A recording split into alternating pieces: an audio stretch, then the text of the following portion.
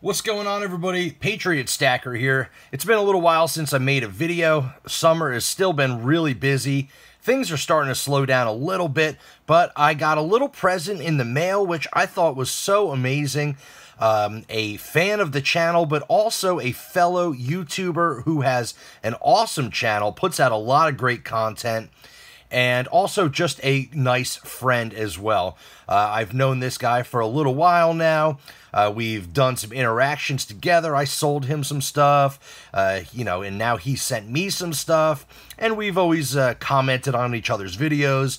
He puts out great stuff for sure. So I got a nice little gift in the mail, a little letter, and it was just out of nowhere, just a nice little surprise.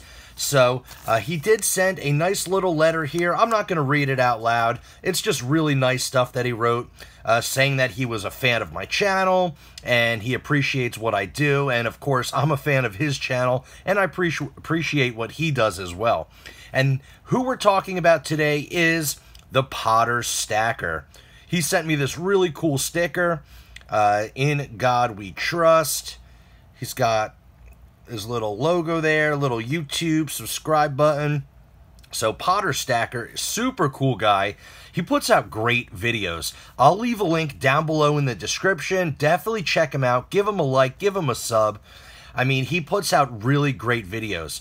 He goes out to, he's very similar to what I do. He goes out to like flea markets and yard sales and different coin shows, and he's always looking for the deals. He's a big fan of foreign junk silver, especially Canadian silver, which of course, as you know, I am as well.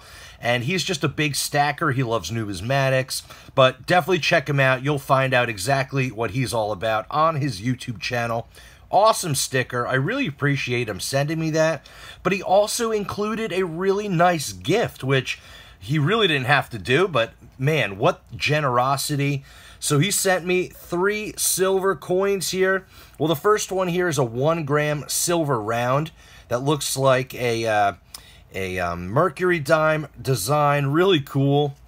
Take a look at the reverse of that. 1 gram, 3/9 fine silver. These little 1 gram rounds are actually really cool, and I don't have one of these mercury style ones, so that is awesome. And then he sent some silver Canadian coinage, which I love. Here we have an 80% silver Canadian dime from 1960, and he kind of labels his flips just like I do. He has the purity, the actual silver weight, so this dime is 0.0599 troy ounces of silver. And he also sent a 80% silver 1952 Canadian quarter. Really awesome, with an actual silver weight of 0.1499 troy ounces. Really awesome coins. I love Canadian silver. I mean, you can typically get this right at melt, sometimes even under melt value. There's typically no premiums on foreign silver. And if you're a fan of U.S. constitutional silver coins, which I am, why not collect the brothers to the north, the Canadian silver? I mean, I love the designs, and it's 80% silver. And, you could also get the earlier sterling silver coins, which are actually, sterling silver. So they're even more pure than the U.S. 90% constitutional coins. So, super awesome, very generous gift from the Potter Stacker. So cool. Thank you so much, man. I really appreciate the little gift. I mean, I just am happy to get one of your stickers. I think that's so cool. Like I said, check him out. The link will be down below in the description. The Potter Stacker. He's got great content for sure. So that's my quick little video for today. I just wanted to give a shout out to my good friend Potter Stacker. And as you see here, this is my little tray. I figured I'd just mention what this is since you see it on screen. This is my tray of counterfeit coins.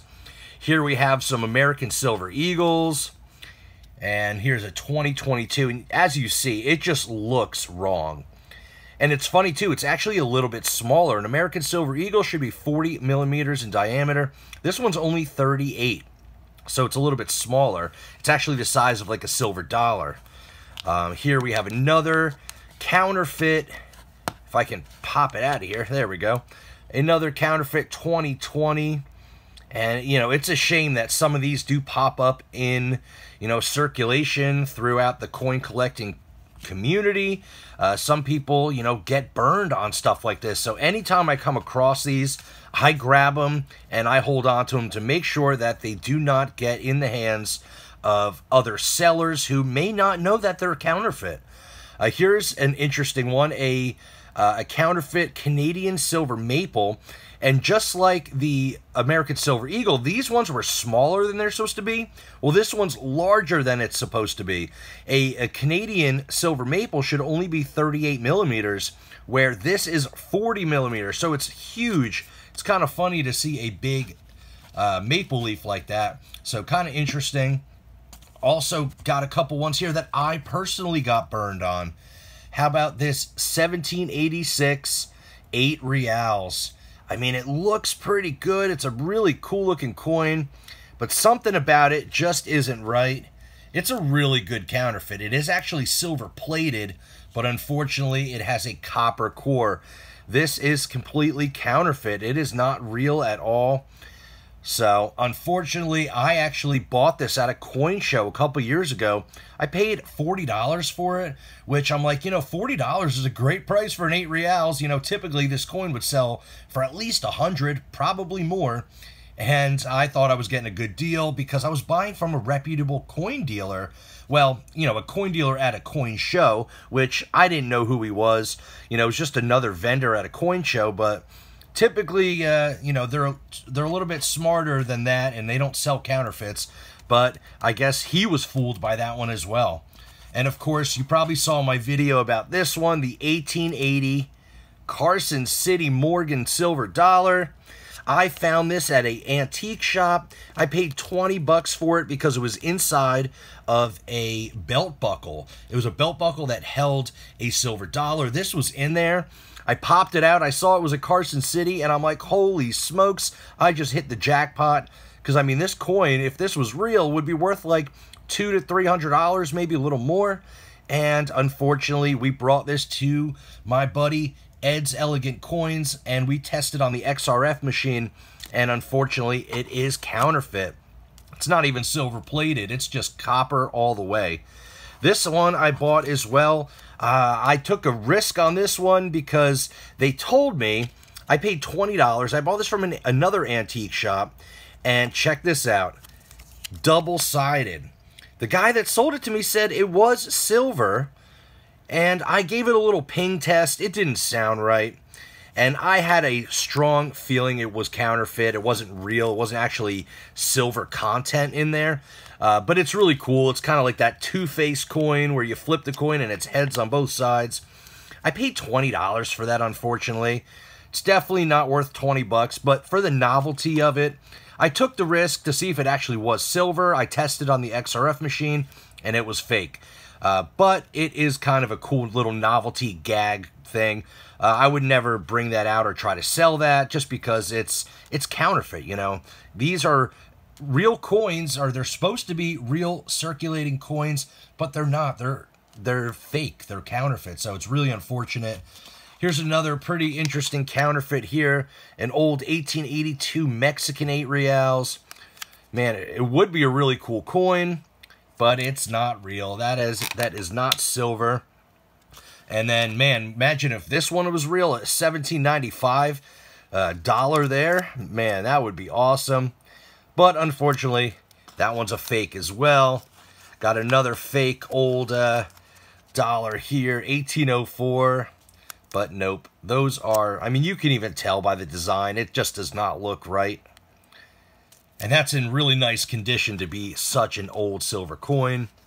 A couple of these other things are just, this is like a random pewter medallion. So that's actually not counterfeit. That's true. This I bought, was thinking it was sterling silver.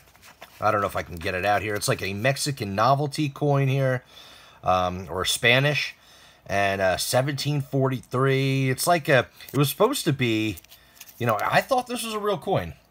You know, I read up on these a little bit. They said that they sold these at some kind of a historical site, like as a like a novelty gift or something, but they were said to be sterling silver or something like that. They were supposed to be silver, but I tested that on the XRF machine, and it's not silver, unfortunately. And then this one here, too, I bought for $1, thinking, you know, that's definitely not silver, but it does look like a silver round, you know. But as you see, it does say copy on there.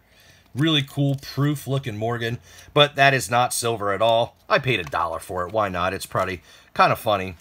But these are just all my counterfeits. I hold on to them when I come across them just to make sure that I, you know, keep them away from the hands of any unknowledged, you know, buyers or even sellers that don't know that these are fake. You know, without a XRF machine or a Sigma analytic, you know, it's really hard to tell sometimes. I mean, you can do the ping tests, you can test diameters. I mean, some of these are dead giveaways that they're counterfeit, but like this one, you know, I've seen a handful of 8 reals in my day, and that's a really good counterfeit.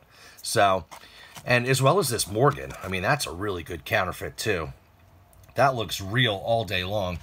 But I hold on to them to make sure that they do not get sold to, you know, some buyers that just don't know any better, or, you know, don't have the knowledge to test or recognize counterfeits. So that's just a little add-on for the video today, but I do want to thank the Potter Stacker, good friend of mine, awesome YouTube channel. Thank you so much for the super cool coins and silver. And this is all real for sure. That's the real silver. And thank you for the really kind note. I really appreciate that, my friend. So check out Potter Stacker, link down below in the description. That's my video for today. Hope you enjoyed it. Smash that like button, subscribe to the channel, ring the notification bell, and as always, have a great day.